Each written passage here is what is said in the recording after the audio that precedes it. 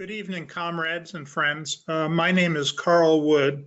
I'm a retiree, retired out of the steel industry and the utility industry, and a longtime trade unionist and trade union leader.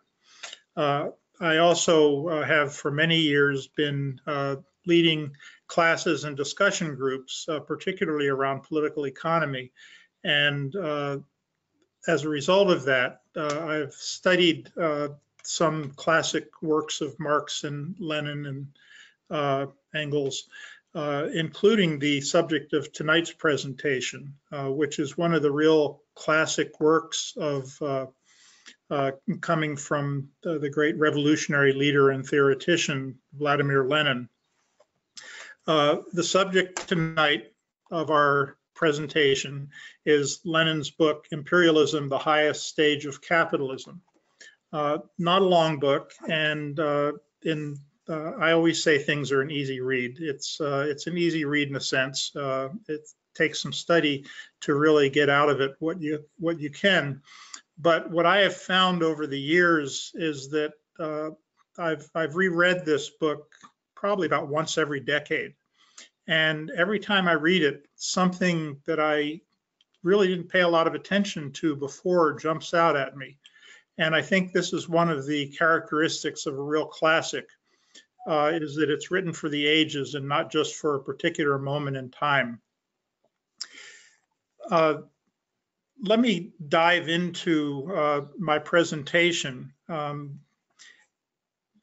capitalism that Marx spoke about and wrote about was characterized by what Lenin called free competition between manufacturers scattered and out of touch with one another and producing for an unknown market.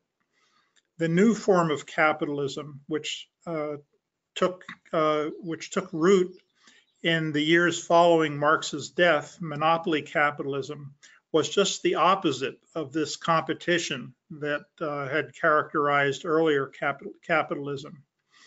Lenin, building on the work of progressive bourgeois economists like Hobson, called this new stage imperialism, and that's what the name of the book comes from.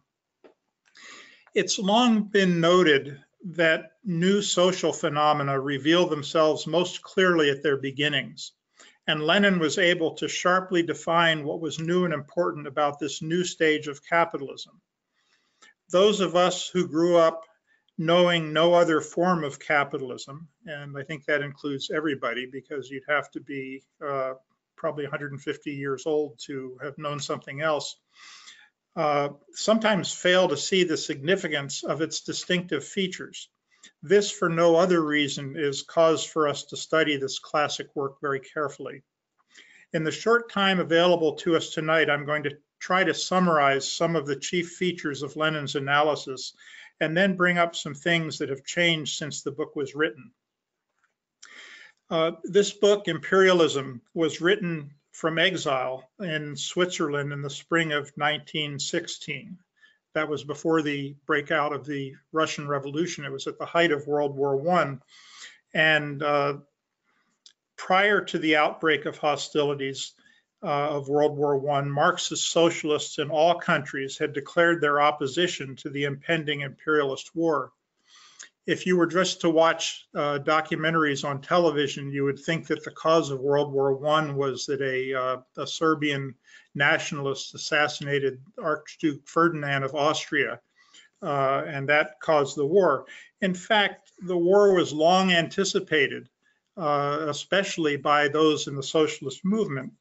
And just 2 years before its outbreak, at a World Conference of Socialist Parties in Basel, Switzerland, a declaration was issued that was signed by all of the socialist parties of the world that said, and I'll quote, "If a war threatens to break out, it's the duty of the working classes and their parliamentary representatives in the country involved, supported by the coordinating activity of the International Socialist Bureau, to exert every effort in order to prevent the outbreak of war by the means they consider most effective."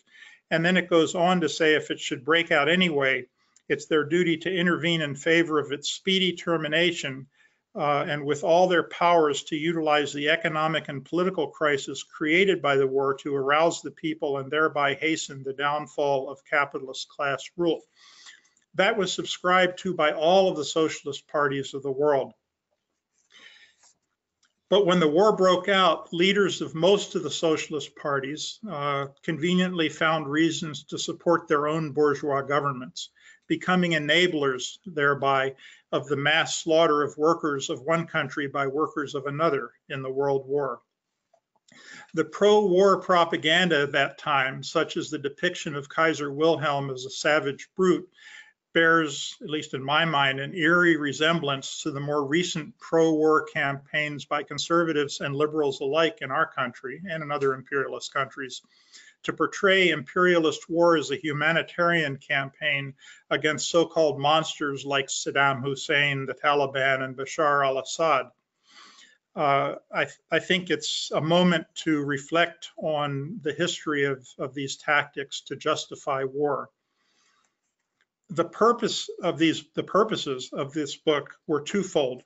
First, to explain the new form capitalism had taken since the time of Marx and Engels, to make it clear that imperialism is a stage of capitalism, not just a policy, and to expose the opportunistic betrayal of what Lenin called the social chauvinist leaders. That means socialist in deeds and or socialist in words, and chauvinist or nationalist or opportunist in deeds.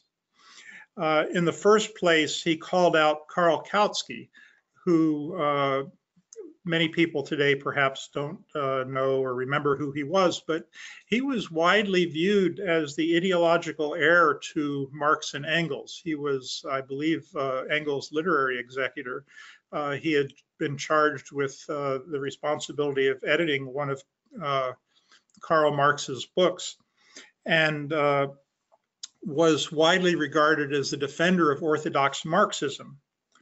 But when the war broke out, Kautsky waffled. He regarded, theoretically, imperialism as a policy, not a stage of capitalism, and therefore believed that it was possible to have monopoly capitalism that would not be imperialistic, that would not be aggressive, that would not seek the conquest of other countries. It's important today because there are many liberals and so-called socialists who believe we can have capitalism without the warlike and anti-democratic tendencies of imperialism. Not that it is pointless and futile to work for peace and democracy under capitalism. We have to do that. But as long as we live under the rule of monopoly, we will always be faced with the twin dangers of war and reaction, culminating at times in fascism itself. Let me go through the chief points of Lenin's book, try to summarize and explain some of them. He starts out by saying that imperialism is the monopoly stage of capitalism. It represents a concentration of production and capital. If we follow this out, it followed a similar pattern in all of the developed industrial countries. The one that those of us who are on the webinar tonight might be most familiar with is the experience in the United States. In the United States, from about the time of the Civil War, 1860, until the financial crisis of 1873, we had what you might refer to as the heyday of competitive capitalism. There was the bare beginnings of monopoly in a few industries, such as railroads, but in general, capitalism was highly competitive. It was characterized by relatively small enterprises and capitalists who acted independently of each other. From 1873 until the turn of the century, until 1900, we saw the development and growth of monopolies. This happened very rapidly, although during that period of almost 30 years, 27 or so years, competition was still predominant. But by the late 19th century, and really by the year 1900, monopoly got the upper hand in the economy. And it happened fairly suddenly and can be demarcated by a number of events. 1900 marked the establishment of the first billion-dollar corporation. That was the United States Steel Company, which was put together when Andrew Carnegie sold his holdings to J.P. Morgan. Morgan bought up some other steel companies and formed a giant steel monopoly that controlled over half the steel production in the United States. Standard Oil, under the ownership and domination of John D. Rockefeller, dominated the oil industry. And in industry after industry in that period of time, we saw the building of cartels and then single companies or trusts that monopolized particular industries. This process continued even after the time of Lenin. In the late 20th century, we've seen intensified globalization and deregulation through the elimination of barriers to the free flow of capital. The types of monopoly arrangements that Lenin described were various at that time. He was writing in a particular historical moment. He identified cartels, which were typical in certain industries. He mentions the cement industry, for example, where different cement producers got together and divided up the market among themselves. A current example of a cartel would be OPEC, the oil production companies or countries of the world that have divided up the world markets. He also identifies syndicates, which are another arrangement among various producers, and trusts, which are single companies that control a particular industry. And those can be organized in various ways. They can be vertical trusts, which means from raw materials to finished products, or they can be horizontal trusts, which means control of most or all of the enterprises that operate a particular part of production, such as auto assembly, for example. We also have monopolies today that include companies from different industries. Those are called conglomerates. And we have transnationals of all sorts in different industries that don't just exist in a single country, but go to various countries, sometimes all over the world. Another characteristic of this new stage of capitalism is the merging of bank capital with industrial capital. Under competitive capitalism, banks had a limited role. They actually had two roles. One was to provide credit to industrial capitalists, and another, for a different type of bank, was to provide a place where people of means could put their savings. Under the new system, the monopoly system that was emerging, the role of banks changed. It was no longer just as an intermediary taking in money and then paying it out, making payments. Now they bring together the inactive capital of investors and savers and turn it into profit-producing capital. Along with this, we see a consolidation of banks and an increased monopolization, to the point where when Lenin was writing, there were really two major centers of banking, one of which was built around the Rockefeller interests, and the other was built around the Morgan interests. We saw the emergence now of a new phenomenon. That is the merger of industrial capital.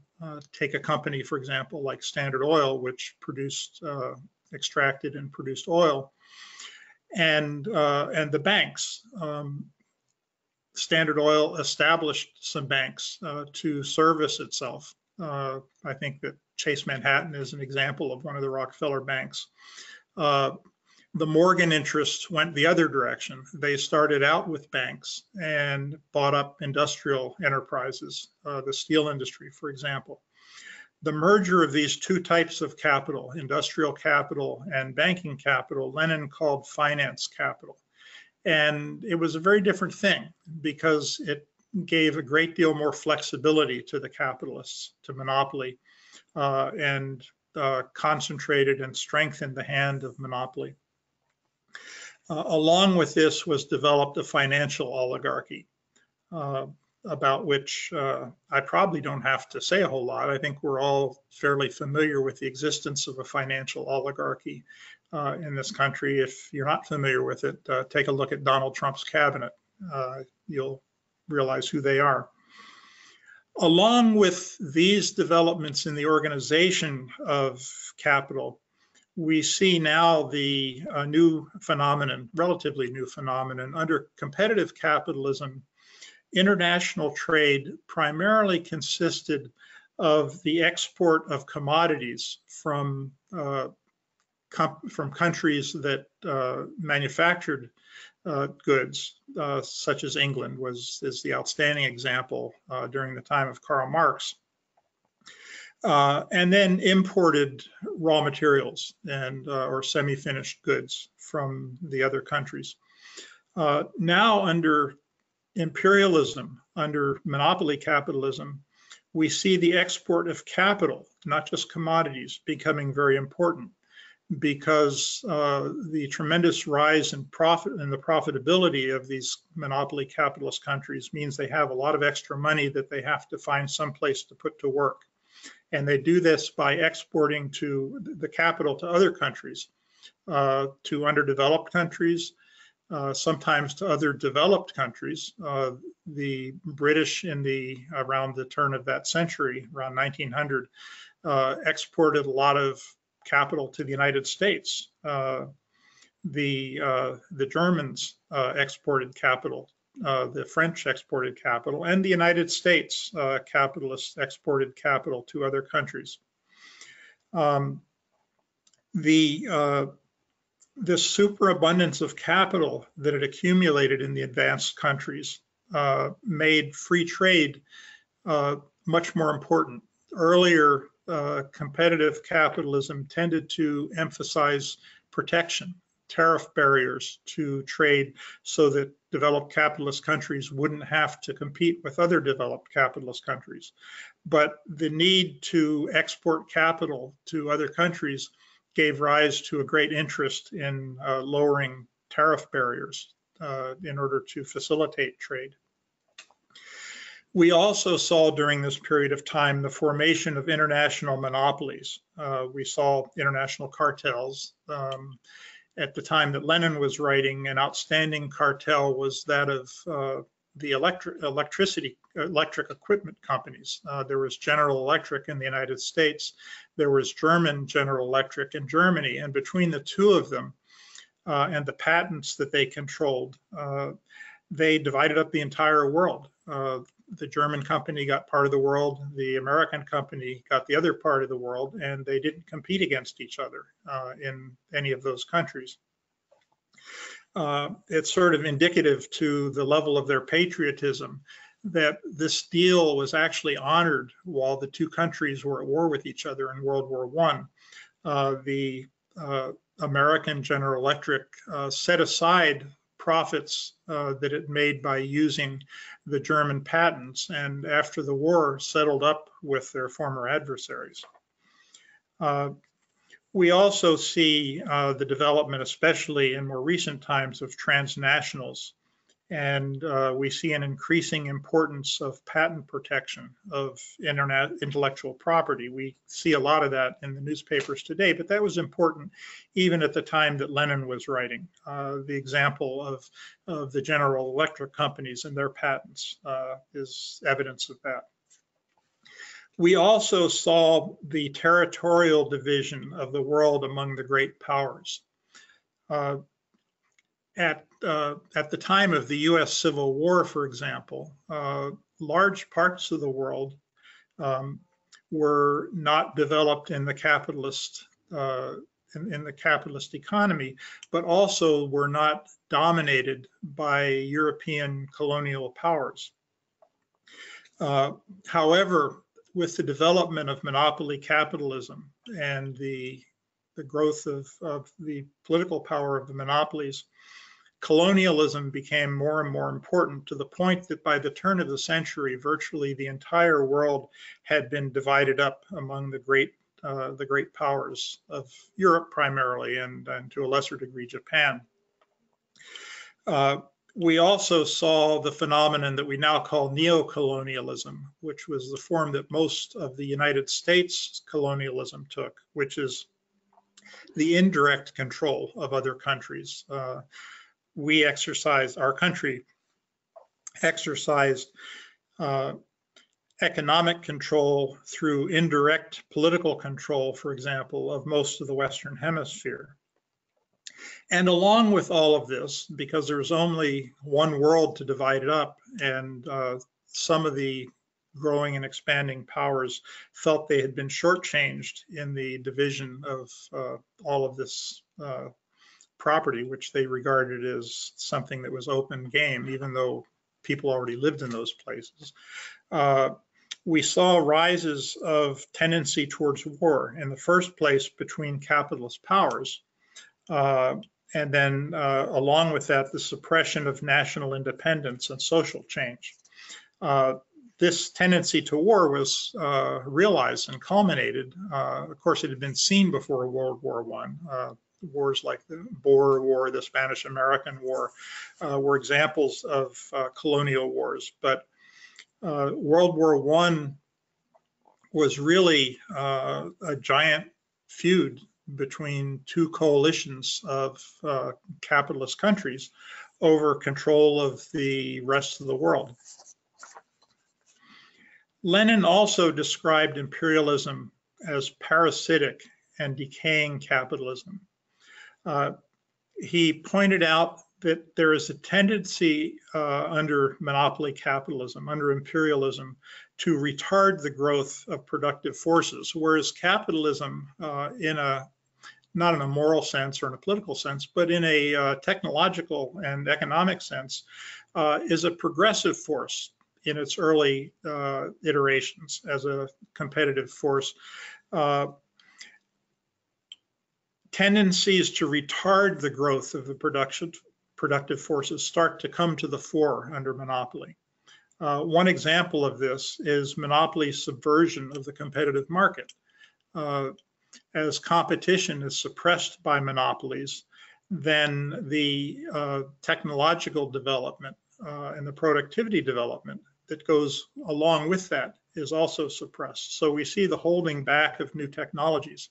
When technologies are developed that would be disruptive, there is a tendency to try to suppress them. The efforts to suppress them are not always successful, and ultimately things tend to push forward. But there's always the tendency to retard the growth of new things. There are barriers to the free flow of information and technology, particularly through the use of patents and commercial secrecy. We see the suppression of possibly superior technologies in order to reinforce the monopoly position of incumbent monopolies. An example of this, and I don't claim to any great technological sophistication with regard to computers, but the feud between Apple and Microsoft systems, for example, it's not clear that either of them is particularly superior or outstanding. There are likely other forms of organizing computers that could be more efficient, but because of the control of the market, because of control of patents, because of anti-competitive practices, we have very limited type of actual competition between different platforms and formats. We see an emphasis on production for profit, not for use. Under competitive capitalism, capitalists tend to try to cater to the desires and wants of consumers, if only because that's how they sell products. Under imperialism, under monopoly, the monopolists attempt to shape the market themselves rather than respond to it, and in order to make sure that they are producing things that will be the most profitable. We also see an increase in non-productive workers, such as bureaucracy, the military, and certain types of personal services. And maybe most importantly, we see the growth and institutionalization of militarism. The United States, for example, didn't really have a standing army of any size prior to the emergence of imperialism. Look at what we have now. We also see the growth of a section of the rich that are divorced completely from the productive process. Over the years, there have been various terms used for that, the idle rich or the jet set, and they've been, or trustafarians, they've been personified sometimes. Back in the 30s, it was Pearl Mesta, who was the heiress to a giant industrial fortune, who gave parties. That was her life. She gave parties around Washington, D.C. Paris Hilton is famous for some of the same reasons, among other things. We also see the development of political reaction, an intensified use of racism, anti-communism, and in more recent years, anti-terrorism, so-called. We see an ongoing attack on labor rights, regressive taxation, monopoly control of media. All of these things that I'm mentioning, you just have to pick up a newspaper and you see them, although they're things that were talked about 100 years ago when Lenin was writing. We see the degradation of popular culture, the glorification of violence, pornography that victimizes women in particular, a topic of the day, but it's not new, official lawlessness, Watergate, Iran-Contra, the theft of the 2000 election, the Bush and Ashcroft assault on the Bill of Rights, and in my notes I have Trump, exclamation mark. Enough said. War is used as a tool for domestic distraction and repression, and ultimately monopoly resorts to the most extreme measures politically, which are fascism. That's the open terrorist dictatorship of the most reactionary and chauvinistic and warlike sections of monopoly capital. But Lenin said that imperialism is actually capitalism that is ripe for and ready for the transition to socialism. It creates the material prerequisites for socialism. It sharpens the contradictions of capitalism, and because of the law of uneven economic and political development, that is that not all economies, not all countries develop at the same rate of speed, you see conflicts and instabilities that are constantly being created. This produces what we refer to as the general crisis of capitalism. There is a new development that emerges at the time that Lenin is writing, which is what we call state monopoly capitalism. That is monopoly capitalism characterized by a fusion of the power of monopoly capital with that of the state. The use of state levers for stimulating monopoly concentration of production and capital, the revolving door between business and government, business activities of the state, state economic regulation, and militarization of the economy. These are all things that we completely take for granted today, and in a lot of ways they're hardly remarkable. And yet, at the time that Lenin was writing, they were mostly new. And that is part of the significance of this remarkable book by Lenin, is that he identified these features as they were emerging that would later come to characterize the new stage of capitalism. However, Lenin couldn't anticipate everything that would happen. And as Marxists, we don't believe that it's possible for anybody to do that. We would be foolish, I think, to believe that we're going to get the answers to everything in a book that's over 100 years old. There are new features of imperialism today that I think have to be looked at, taken into consideration, and responded to. One important thing, two important things really, is that since Lenin's time, the economy has undergone at least two technological revolutions. The automation revolution, in which not only machinery was used, but automatic machinery that tended to relieve the necessity for much manual labor, but also displaced workers in a lot of cases. And then the computer or cybernation revolution, which is still going on. Those two things have really transformed the very nature of production. We have factories that require no human beings whatsoever. That really changes the nature of production. In Lenin's time, agriculture was still the most backward section of the economy. However, although Lenin wrote that agriculture lags behind industry everywhere, that's changed. In the United States, for example, at the time that Lenin was writing, the majority of the US population was still rural and largely involved in the agricultural economy. Today, the agricultural economy involves a very small percentage of the population, although it still is much more highly productive than it's ever been before. We have seen a transformation of the US population from rural to almost entirely urban and suburban. Along with that, in less developed but developing countries, Mexico, for example, we see that under monopoly capitalism, there is a disruption of the traditional, or at least the existing, agricultural arrangements.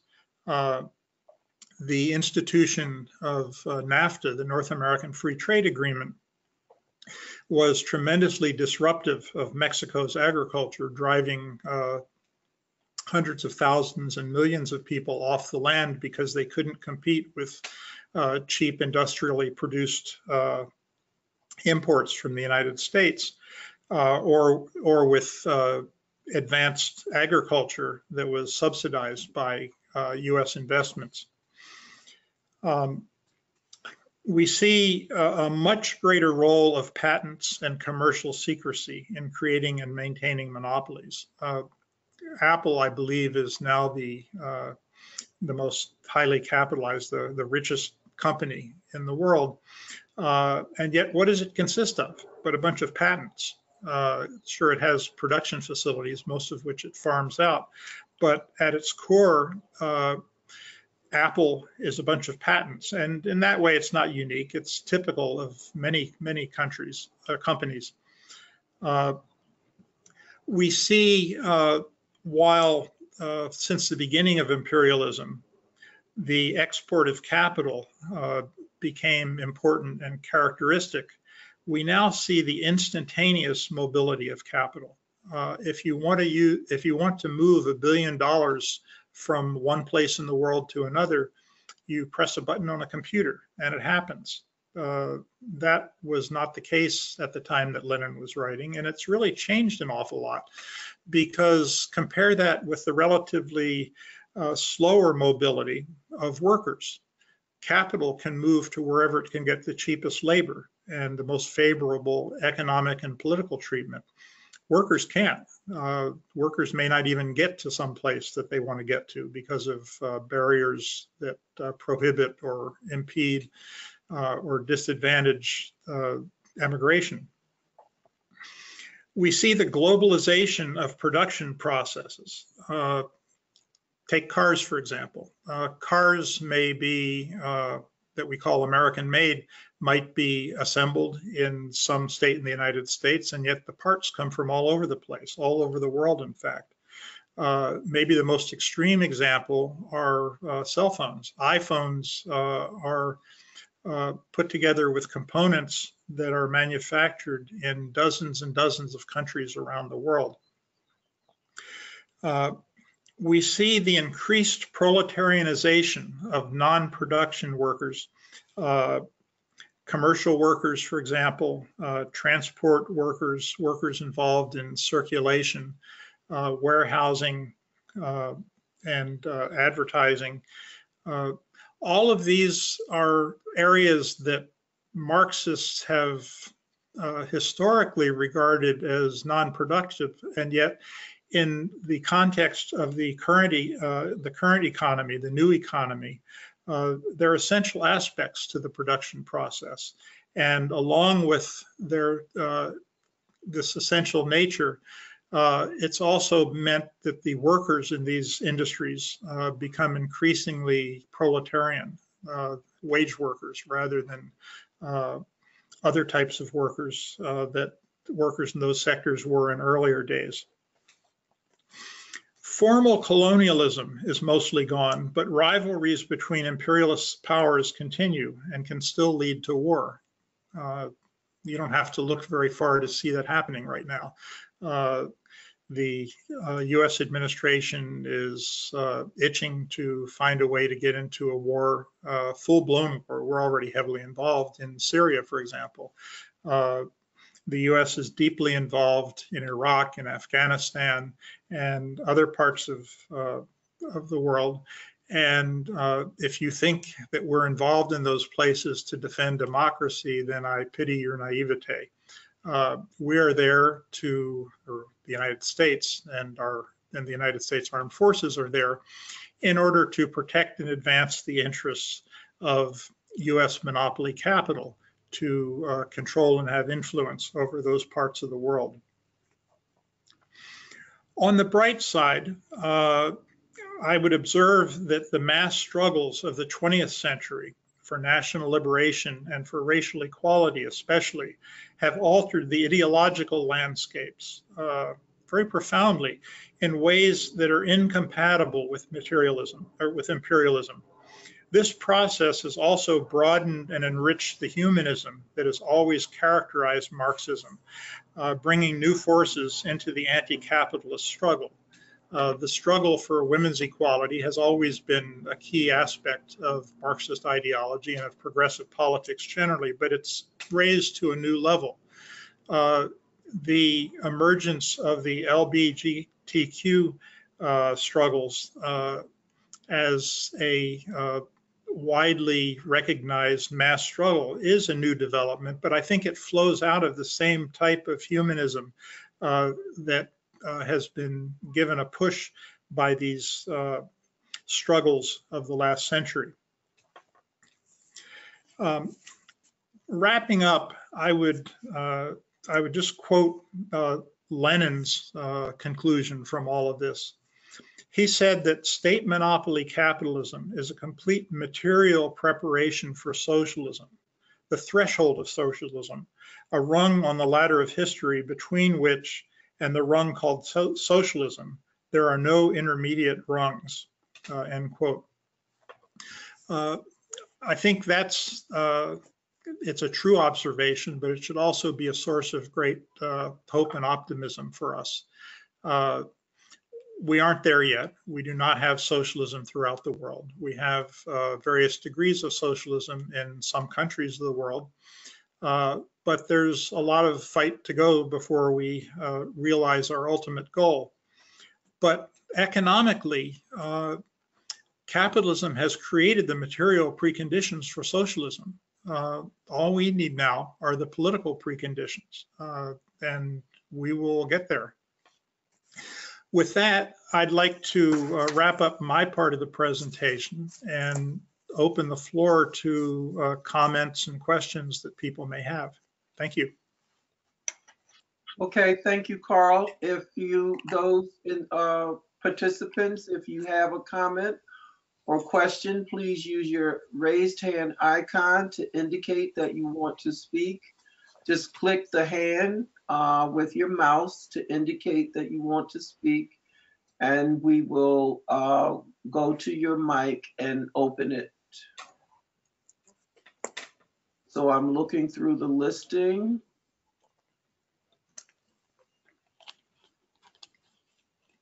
Gonzalo, your mic is open. Gonzalo Vergara, your mic is open.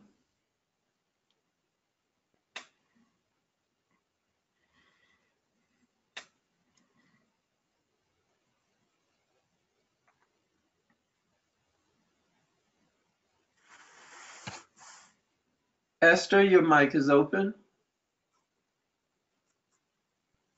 Esther, your mic is open.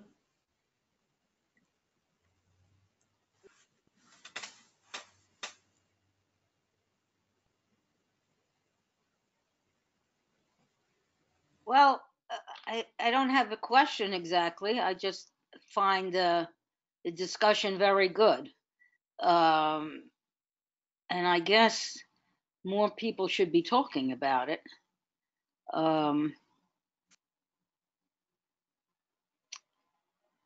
Especially I thought it was interesting, the various changes that have taken place since Lenin that deepen his predictions in a way.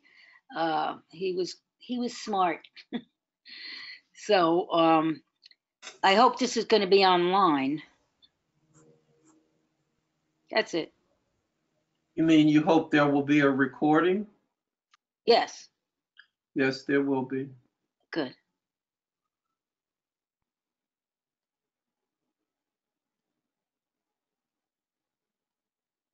Emil, your mic is open.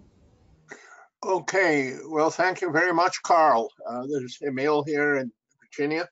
Absolutely wonderful, marvelous presentation. Thank you so much for this. It was so succinct and so well done. I would be interested knowing if possible, how you see the current back and forth about tariffs between Trump and other countries in the light of the economic side of imperialism. That's all. Okay, why don't I address each question at the end so we can take all of them?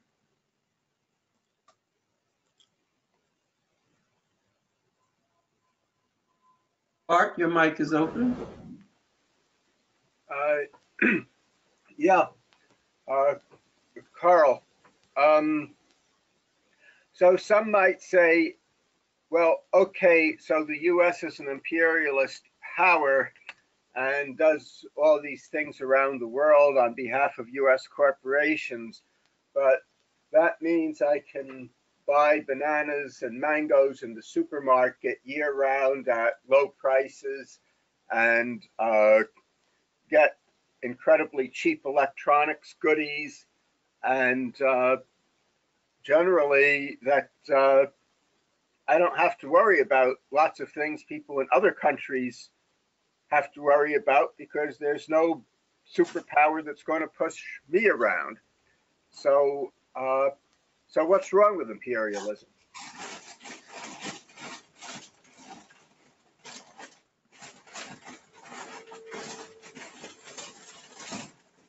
Anthony, your mic is open.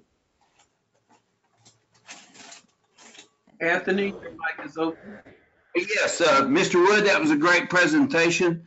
Does anything that you said concerning Lenin or Karl Marx or Engels' thoughts connect with the Roman Empire? And if you'll forgive me for going back in history that far. I'm a former college history professor, and that just kept crossing my mind. I mean, is everything that Karl Marx and others connected with the Communist Party wrote about and thought about connected more with the industrial age and forward, or is there some connection with the Roman Empire if you're familiar with the Roman Empire history and, of course, sadly, the fall? Thank you, Mr. Wood.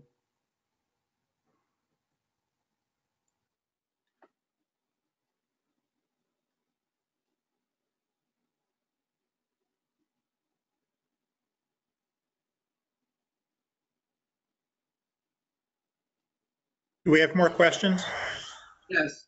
Fragano, your mic is open. Yeah, thank you. I wrote a number of questions down. I think I posted those while the presentation was going on. I think this is one of the best presentations on the subject I've heard in years. But I also think that when we go back and we look at Lenin on imperialism, and we consider that capitalism has survived rather better than Lenin expected, or than we expected, in the years when there was an allegedly Leninist power in the world, we're looking at it backwards. We live in a world today where we have the resources to give every single human being an adequate standard of living. Why aren't we doing that? Why aren't we working for that rather than rehashing Lenin's critique of the world that was about to crash into had crashed itself into the First World War? Because I think it is central to any attempt to analyze the world today that we consider that right now we could redistribute the resources of the world so that every single human being would not starve, and would not only not starve, but would be able to have a comfortable life from birth to death, and a long life at that. Anyway, I better stop because I'm ranting, and this gets me very angry. Thank you.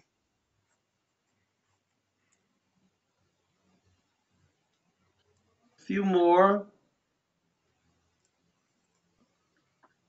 Ishmael, your mic is open. Yes, can you hear me? Yes. Yes, my question, hello, Carl, the presentation was excellent. In your depiction of the indicating that World War I was a division among the developing capitalist countries for the rest of the world's natural resources, can you apply Lenin's analysis to what is currently happening with regard to the world, and specifically all that is happening in the Middle East?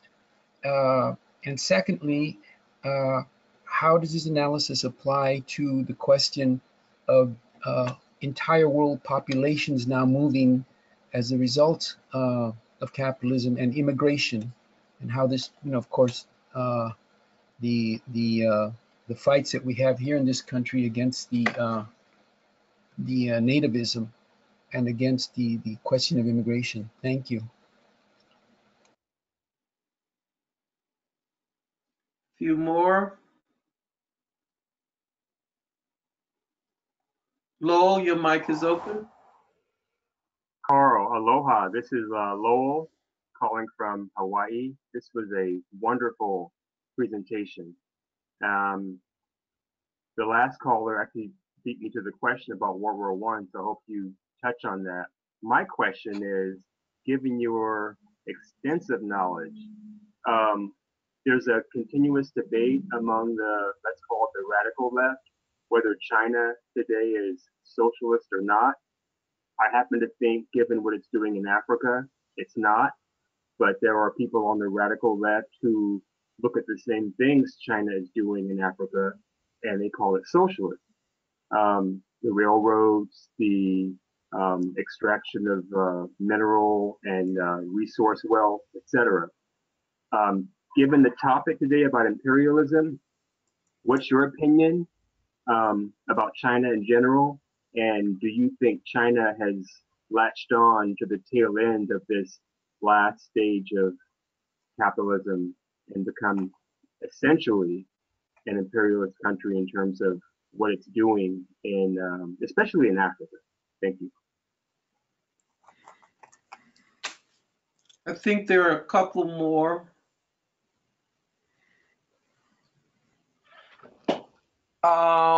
Is that Michael? Michael? Yeah. Okay. Okay, so thank you very much for this presentation. And I was just talking to my comrade Anita Waters up in Columbus, and we both really enjoyed it. Going off a little bit of Lowell's question, what you kind of said at the end to wrap up your statements about the current state of imperialism and how the United States is constantly, you know, especially under the Trump administration, on the brink of war with North Korea, Iran, and China. And I wouldn't classify Iran and North Korea under imperialist governments, right? But we all know about the Tibet situation in China. And so, you know, would we consider China, you know, one of these imperialist powers, you know, that's up to face the United States? And if we think about the recent hurricanes that we saw in Puerto Rico, and how the lack of relief effort, you know, that we saw in Puerto Rico, is that also an example of modern imperialism? Thank you. Okay, Carl, why don't you treat whatever questions you're going to treat? There are several other hands raised, but we're kind of running out of time. I apologize. Okay, great questions, all of them, and I will try to address them all as my notes are kind of sketchy, so I hope I capture the essence of them. Emil asked about tariffs, and I guess the tariff war that it seems to be beginning right now. Under classical capitalism, the capitalism of Marx's time, we tended to see a lot of protectionism, which meant that countries would create tariff barriers in order to protect their economies against competition from other countries. And with the emergence of and development of imperialism, we tended to see the promotion in a lot of cases of free trade and the liquidation of tariff barriers, because tariff barriers are in large part an impediment to the operation of monopoly companies. But all these general rules have exceptions, and things change, and different groups of imperialists come to power in different countries. And I think part of what's going on right now is that the current administration, the Trump administration, represents parts of the capitalist class that feels that they will benefit by creating trade barriers to their competitors. And the implications of that are that other countries will create trade barriers to things that the United States has to sell. And we are liable to see the development of a trade war. This has happened before. It happened prior to the Great Depression, where there was something of a trade war. I don't know that that tariffs are necessarily a characteristic of capitalism or imperialism at any particular time. I think that this is a matter of struggle between different groups of capitalists and imperialists. The real danger, of course, is that it leads to greater instability in the economic system, and instability that could lead to an economic crash could be catastrophic. Not just to the capitalists, but in particular to the working class, to the ordinary people of the world. So it's a matter of considerable concern. I think that in a world that is not dominated by imperialism, and we saw that at the time that there was a larger socialist community of nations, we saw trading zones among the socialist countries in which countries did not take advantage of each other, but rather traded on a more fair basis. And I think that's something that we can look forward to when we have socialism. But in the meantime, we're going to be seeing these trade wars and tariffs develop and come and go according to the politics and economics of the moment. Art asked a question about US consumers getting benefits from trade. Well, of course they do, but I don't think that's any thanks to the capitalist system. I think that's just due to the fact that modern technology has enabled us to move goods easily and relatively cheaply from one place to another. And in places where you can't grow bananas, you can import bananas. And I think that's going to continue regardless of what kind of socioeconomic system you have.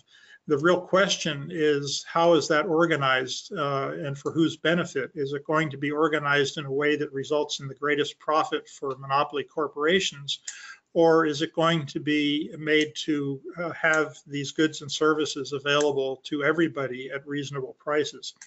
And I think the key to doing that is getting rid of capitalist incentives and have a society and economy that works for everybody. Anthony asked a question about how all this connects with the Roman Empire, which maybe is particularly pertinent because of the name of this session, which is imperialism, and we associate imperialism with the most famous of the empires, which was the Roman Empire. I think the answer is that in form, the imperialism of today bears some resemblance to imperialism of earlier epochs, including the Roman Empire. A centralized government that dominates countries outside of its own territories and repressive regimes and so forth. But I think it would be superficial to carry that too far, because the essence of what a society is all about is ultimately going to be determined by the way in which the goods and services that are required by people to live are produced and exchanged. And that is very different from the much more primitive economy and technology that existed at under the Roman Empire, and the technology and the economy that we have today, not just in the United States, but frankly in every country of the world, even the less developed parts of the world. Then his other question was, why aren't we focused on providing a decent standards of living for everyone? Well, we are, but the barriers to that are not simply that we haven't figured out how to divide everything up among everybody. The reason that we don't have a fair distribution of all the goods and services we need those are political reasons. We have a political system which protects and defends the interests of the ultra rich at the expense of everybody else. And as long as we have a political system which is controlled by the monopolies and their owners, then we're not going to have an equitable distribution of the wealth of society. So what we're faced with is not just a matter of figuring out how to equitably distribute things. It's a matter of changing the political system so that we are enabled to have that kind of equitable distribution. And that's why the question of socialism, the production and distribution questions, the technical parts of it, they've already been solved. The capitalists have done that for us. If we need to find something, to get something, we can go online and get it through Amazon. The problem is that it's all based on a profit-making system which advantages certain classes of people, an increasingly small number of people at the expense of everybody else. Ismail asked about the division of natural resources and how does that apply today? Well, I think the issues are still out there. The imperialist countries and the monopolies that occupy them and that control their governments are still interested, vitally interested, in dominating portions of the world in one way or another, whether not so much in the traditional colonialist manner of having a colonial army that occupies, although I'm not sure how else you would describe the US occupation, for example, of Afghanistan for the last couple of decades. But I think that the real key thing to understand here is that imperialism gives rise to these imperialist wars that aim at the political and ultimately economic domination of other parts of the world. And that's why it is so important, in order to address the danger of war, to attack imperialism at its core, at its heart. The challenges of immigration are all flow out of this imperialist system, and we can't really resolve the questions of immigration in a single country. We can do a lot of things. We could make the treatment of immigrants in the United States much more humane, rather than persecuting and deporting people right and left. But ultimately, we have to have an economic system in which it's possible for people, if they so desire, to stay in the countries in which they were born and lead a decent life, have a decent living, rather than being forced for economic reasons or for political persecution that comes out of the economic systems in those countries, forcing those people to leave their own countries and try to figure out some way to get into one of the more advanced capitalist countries. Lowell asked the question, is China socialist or not? And I think the answer to that has to be, it's a mixed answer. And I think that's not a settled matter yet. China had a profound revolution that culminated in the victory of the communists in 1949 and set out on the construction of socialism. And it was by fits and starts. They had some tremendous gains and they made some tremendous errors as well along the way. And at a certain point, there was a decision made, although I think it actually has its roots at the time of the success of the Chinese Revolution, to allow the continued existence of a capitalist class in China, but have it under the thumb, so to speak, of a workers' government, of a communist government. Whether that has been successful or not is not just open to debate, but it's probably still up in the air. Clearly, there has been the development of a capitalist class, including a class of very large capitalists. We could refer to them as monopoly capitalists. I think by the time you're a billionaire, you qualify as a monopolist. And inevitably, they have political influence, although it appears that the Communist Party is still by far the dominant political structure in China. And I think from all I can tell, the Communist Party retains a commitment ultimately to build a socialist society there. But whether that situation of an economy that has an important capitalist class can continue to coexist with a government that is led by a party that proclaims its allegiance to the working class, I think that remains to be seen. It's going to be the result of struggles, both ideological and maybe in other forms that are yet to come. In the meantime, I think we should be looking at giving China as much political and economic space as possible to allow for peaceful development of their economy and their society there, rather than going along with the Trump administration's push for economic war. And it's not just Trump alone. I mean, this includes representatives of the capitalist class all the way over to liberal Democrats who are hostile towards China. And I think that should not be our role. We should not see China as an enemy, but rather as a country that is trying to find its own path for development.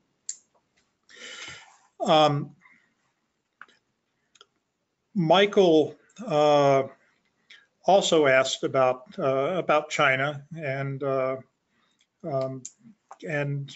brought up Iran and I thought he said North Korea. I'm not sure if he was talking about South Korea or if I misheard it. Iran and South Korea certainly are capitalist countries, but they are capitalist countries with their own nationalistic agendas, which do not always correspond to that of the United States or the other Western powers like Britain and France and Germany. I think the key thing for us is not to be telling people in those countries how they should live their lives, but rather to do everything we can to keep our own country and our own government from interfering with the right of those countries to develop in accordance to the wishes of their own people, rather than the dictates of US monopoly capitalism. The mention of Puerto Rico is just, it's a real indication of how colonialism still lives today. It's the US outrageously and obscenely maintains Puerto Rico effectively as a colony of the United States, and has only used it to suck out its natural and human resources. And when when the country was faced with natural catastrophe, the response of the US government has been worse than pathetic. It's another example of where the solidarity of the entire working class of the United States and the working class around the world with the people of Puerto Rico is an absolute necessity for humanitarian reasons, as well as to prevent further political problems. Anyway, I hope that I've given some kind of response to the questions that were asked. I really appreciate the involvement and participation of all of you, and look forward to meeting some of you that I haven't met before, and having further discussions about these matters. That's it for me tonight. Thank you.